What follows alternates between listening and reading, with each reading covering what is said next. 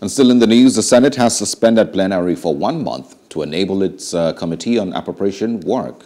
I'll take that again. To enable its Committee on Appropriation work on the general principles of the 2022 budget of 16.39 trillion naira.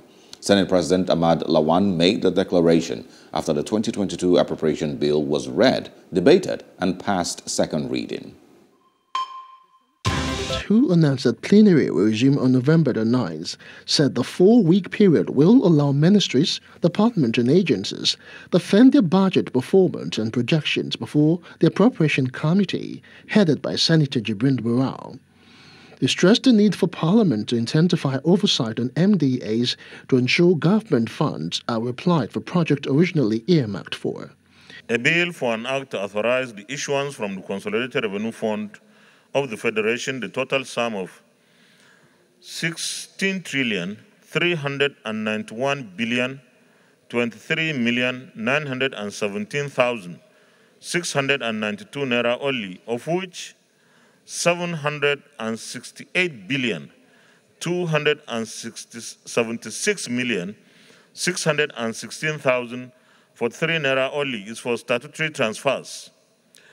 3,901,952,981,550 naira only is for debt service. In their contributions, most of the lawmakers voted the projections of the budget, especially having to borrow to fund it. Others commended the executive for its plan on economic growth and sustainability. I agree that borrowing, just like you said, is a very difficult thing for us today. But then, just like every other person has said, how do we borrow everything that we earn? Because the economic team of Mr. President has said that we are borrowing 97.7% of what we earn. That means that it leaves us with just 2%. Important that we are all conscious of the fact that those who will implement this budget would want to assume, as it had happened in the past, that members of the National Assembly who are supposed to be in charge of oversight will be too busy or at some point will be so lame duck as to be able to do a thorough supervision. Mr. President, year in and year out, the Senate has been in the business of making budgets to better the life of our people.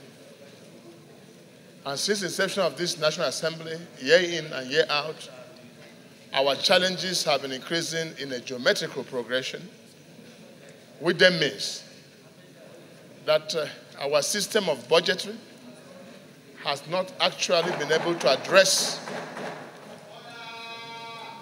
our increasing challenges. Because we have said that all our borrowings that we are doing is supposed to be used to meet capital shortfall in capital expenditure for rebuilding of our own infrastructure.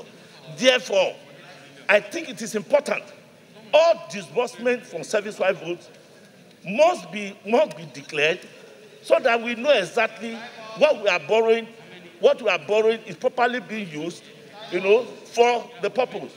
After the debate, the Senate President assured that the 2022 budget will be passed before the end of the year. Distinguished colleagues, borrowing, like most of us here said, is not bad. What we need to do is to ensure that what we borrow is prudently deployed in those areas of capital infrastructural developments. We must ensure equity in the distribution of projects. We must ensure economy in the application of funds. The key assumptions of the budget and targets on the line item cover capital expenditure, overhead costs, statutory transfers, personnel costs and pensions, oil price and production exchange rate, oil and non-oil revenue, and the resultant deficit of the 6.258 trillion naira, which will be financed by new borrowings of 5.012 trillion naira. Hello, hope you enjoyed the news. Please do subscribe to our YouTube channel and don't forget to hit the notification button so you get notified about fresh news updates.